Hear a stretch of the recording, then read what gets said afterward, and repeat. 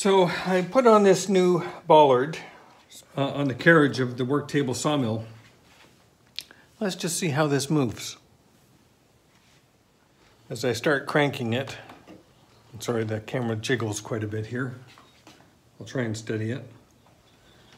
So as I start to crank, the rope moves over to the left-hand side. I guess that'll be your right. So one of the challenges associated with this mechanism is keeping this rope in tension. That may mean a spring. And rewinding, what you'll see is the rope now making its way back over to the other side of the bollard. And when it gets to the far side, we start to get a little bit of that slipping again. But then it spools just kind of nicely.